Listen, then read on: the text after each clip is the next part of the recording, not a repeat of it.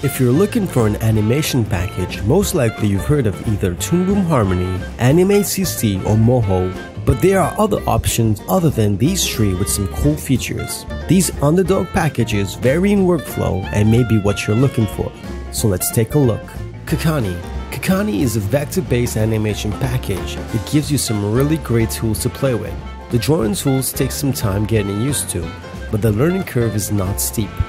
The interface is pretty decent. It doesn't look out of date, but at the same time it doesn't look extremely modern. Where Cacani shines is in its ability to auto-generate in-between keyframes for you. That means technically all you would have to do is draw your key animations and it can fill in the in-betweens for you. But it doesn't always work that way, and in some cases you'll have to tweak it until you get it working properly. Also, Cacani can work a little buggy at times. I did experience some crashes, but overall the package is fun, innovative, and I can't wait for an update. Anime Effects. Anime Effects is a nifty, simple package that lets you animate your character using a bone deformation system. It's somewhat similar to packages like Moho or Crazy Talk. Other than a bone system, you can also animate freeform deformation, movement, rotation, opacity, and image changing. Anime Effects does not have any drawing tools, so that means you'll have to use additional drawing software to create your artwork, but it does allow you to import PSD, JPEG, PNG, and GIFs. Best of all, this package is free, so you can download it now and give it a try.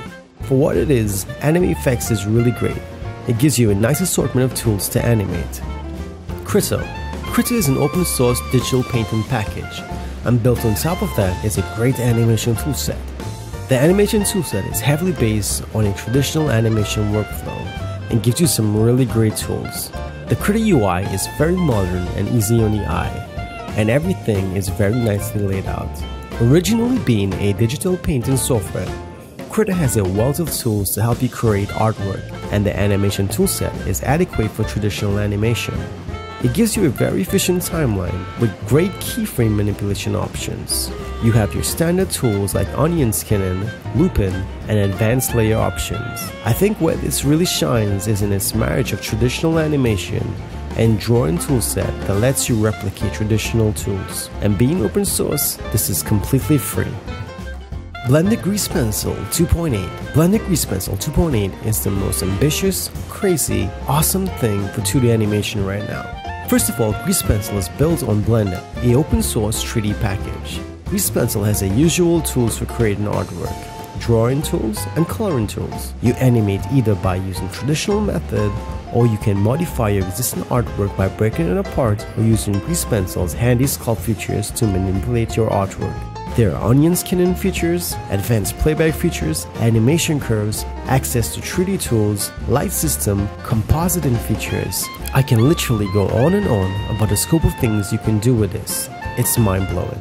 Although the possibility of working with this tool is mind-blowing, the learning curve is pretty steep at times, and sometimes the tool, specifically the drawing tool, does not work the way you want it to.